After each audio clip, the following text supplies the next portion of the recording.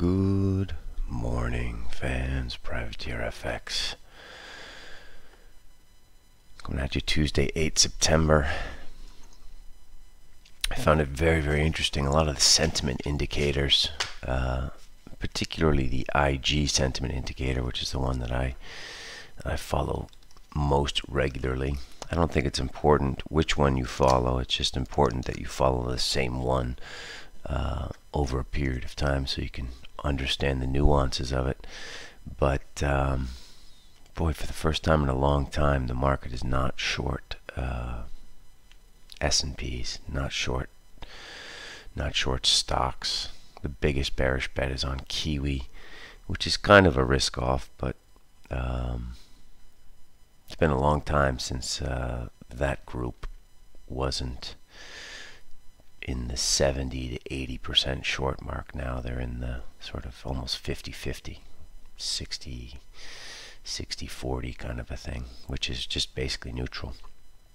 The only reason I bring it up is equities really can't go down when sort of that quasi-retail group, and I consider IG a mix.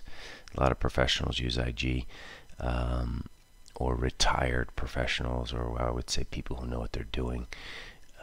But also a lot of retail uses it, sort of. So it gives you like a mixed sentiment indicator. Anyway, they're not short. You could argue this is the time you need to be short. We shall see. We'll take a look at the S&P chart in a second. First, I'm going to look at this dollar max. Just focused on this 2150. Don't really know what to do with it. We're obviously not going to touch it in Europe. We need Mexico City up and awake and New York City up and awake to really get stuck in on that. But we are watching this 2150 area. Very, very important. Makes no sense, especially with oil plunging. Oil's at 39 bucks here. Could not get out of its own way yesterday. Just sitting down here at the lows, oil. So anyway, dollar max, we're looking at that 50 area, even though it doesn't make any sense. We just want to see how it trades down there. If you're bullish, you want to buy in front. If you're bearish, you probably want to wait for it to break 50. Let's go to dollar ZAR, our old favorite friend. Here's the trend line, knocking on it. Obviously 55. We saw a big clearing name buying down there last week. It was so offered. Very confusing. Have a look at the dailies. Big down, big up, big down, big up. Medium down, medium down, medium up. It's sort of up, down, up, down, up, down. You wouldn't call that very trendy. These lines here are actually quite interesting if you look at them from a distance, or if you look at them on the 4-hourly chart. We'll see. Just watching at this point. We had some entries up at 81.5, but now we're just in watch mode. Looks like we're going to have a quiet, certainly European morning today, so we're not going to get super stuck in. I guess South African GDP is on tap, so we want to watch that. Can't imagine that could be good. We'll see. Dollars are a bit confusing. Euro, boy, she looks like she wants to go lower, doesn't she? And you know, the market is long.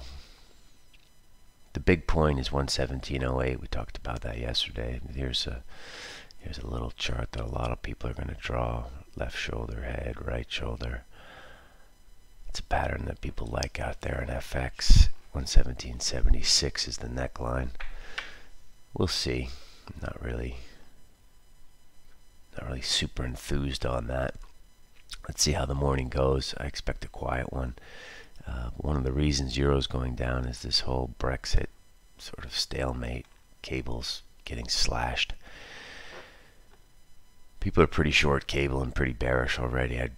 I'm a little bit skeptical about getting bearish cable here. In the bigger picture of things, gets interesting below 130.60. Surely it'll be support there first time, and then maybe some consolidation, but no dog in the cable fight. But the Brexit bravado from Boris creating some selling pressure. Dollar Swiss crawling out of the cellar. Some clear air above sort of 92 cents.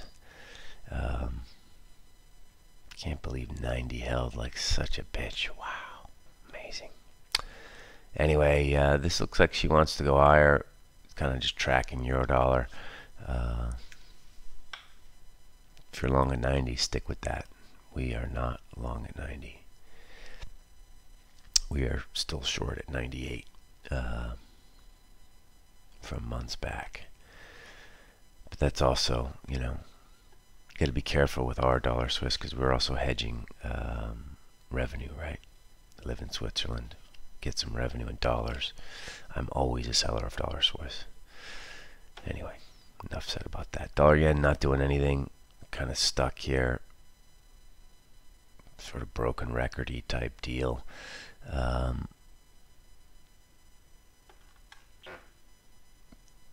These are the dailies. Doji, indecision, doji.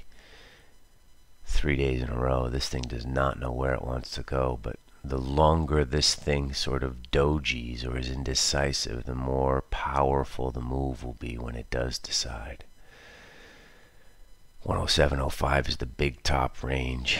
105.20 is the big bottom range. In between, you would argue that this bar here is the most important. 106 the figure versus 106.56. Dollar yen is lurking, but doing nothing for now. Euro yen feels like she wants to go lower. 125.25 is important. Take a look at ES here. Here's your line. This is the line that everyone drew after the fact. Armchair quarterback, all that shit. The reason we drew it is because it's just a reminder that a lot of people are looking at this line.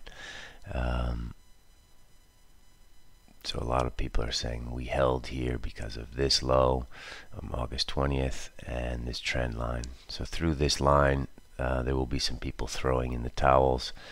This looks like to me it's a sell-on rally.